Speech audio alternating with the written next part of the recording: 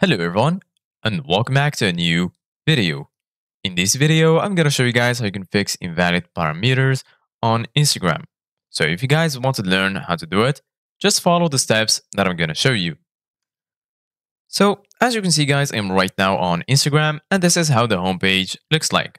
So right here in the bottom, you're going to find all of the sections. Here you're going to find the home section, search, reels, and also your account section or your profile section.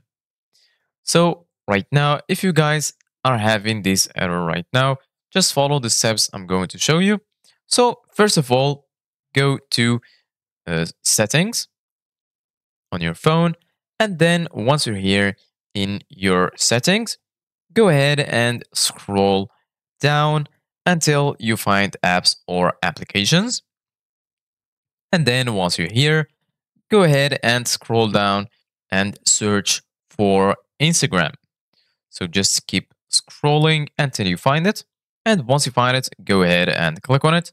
And then right here in this page, you're going to find all of the settings related to Instagram. So right now, scroll a little bit down until you find storage. Go ahead and click on storage. And then here in the bottom, you're going to find these two options, clear data and also clear cache. Go ahead and click on clear cache. And right now, the cache is cleared.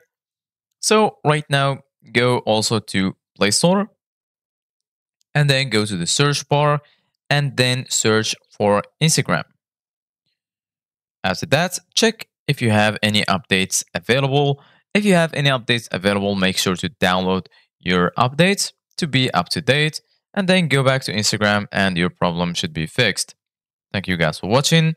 See you guys in the next video.